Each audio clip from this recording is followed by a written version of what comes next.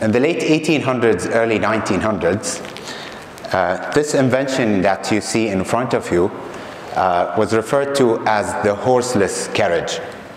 Of course, with time, people started calling it the carriage or the car and completely forgot about the horse, because at a certain point in time, it became irrelevant.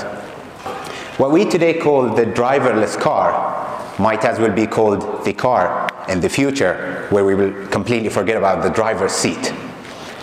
How are we close to that future, or how close are we to that future, and what it holds to us are some of the questions that I attempted to answer through my research project. It's an award-winning research project that looks at the effect of autonomous vehicles or driverless cars on urban development and real estate. So I tried to answer 3 key questions.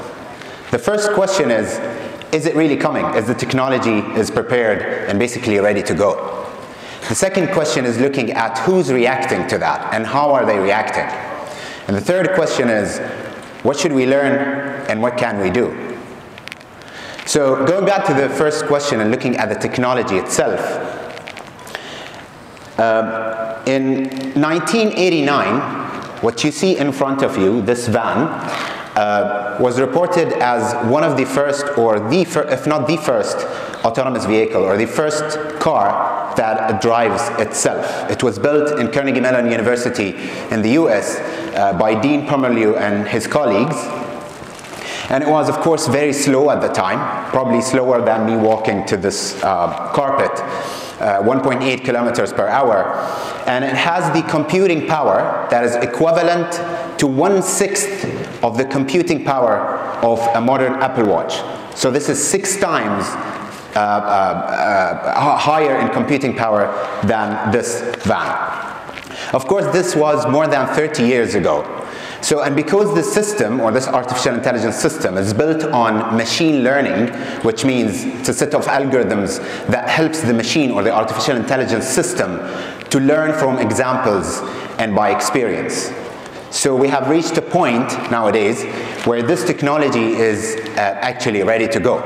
In fact, there are some cities around the world that are testing these the autonomous vehicles on their streets, and few of them have actually citizens who are using the autonomous vehicles commercially.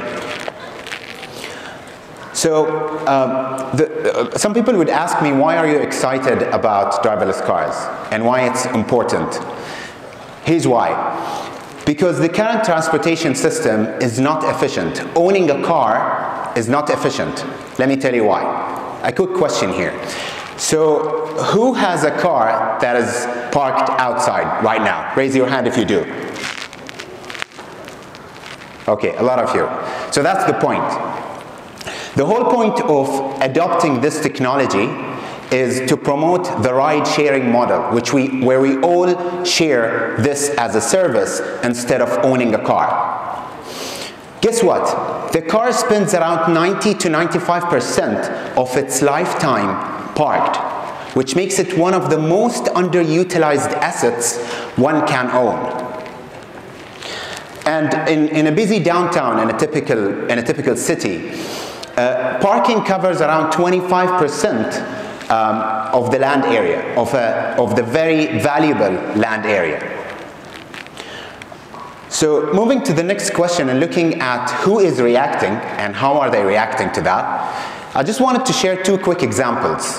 One is from our region, from the UAE, Dubai and Abu Dhabi, and the second is in the US, specifically Arizona.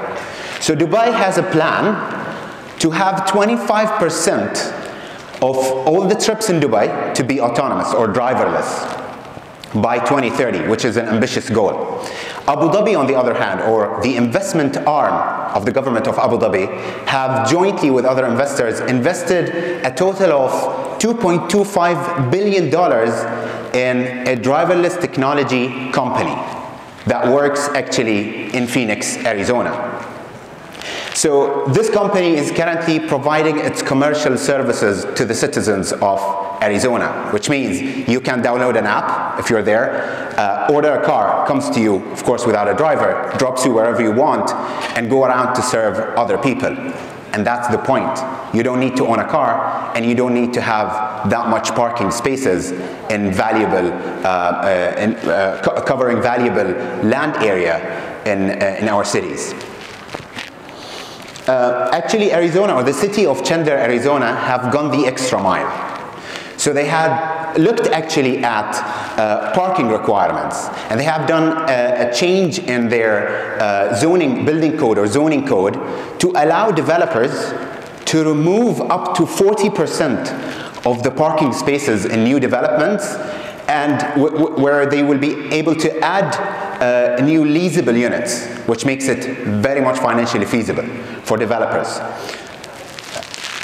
So this takes us to the last question, which is, what should we learn from all these examples, and what can we do? So I tried to quantify the effect of autonomous vehicles or driverless cars on a typical real estate project. So we have took this actual development, or actually it's a proposed development in the US. It has 70 residential units, and of course 70 parking spaces with a ratio of 1:1.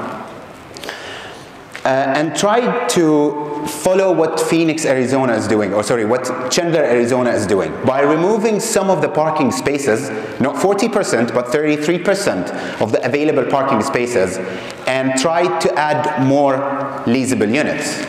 And we actually were able to add 4 units times 5 floors. That's a total of 20 more leasable units, which is amazing for the developers because they have more income and potentially more property value because it's linked to the income. And for cities who have property taxes, that will be a great news as well.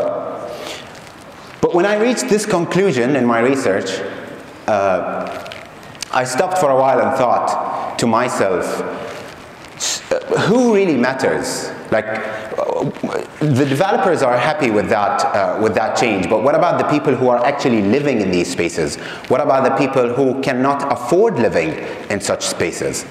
So I came with a suggestion that if any government would do something similar to that and will allow developers to remove parking spaces and add units, let's say 20 units in this case, we'll have to tie that with an affordable housing scheme, which means, for example, half of these additional units, let's say 10 units, should be half of the market rate for low-income people to benefit from it. And this suggests a path of thinking that we have to promote, to look at the human progress, the progress of all. So the future seems exciting, and new technologies are changing our daily lives faster than ever. So if we in this room have the privilege to experience new technologies and have the privilege to experience the positive impact of these new technologies, others out of this room may not. So keeping in mind social equity, we have to prepare ourselves, plan and act fast, because the rate of technological advancement is exponential and it's not linear. I would like to leave you with a quote from William Gibson, who once said, "The future is already here. It's just not evenly distributed yet." Thank you.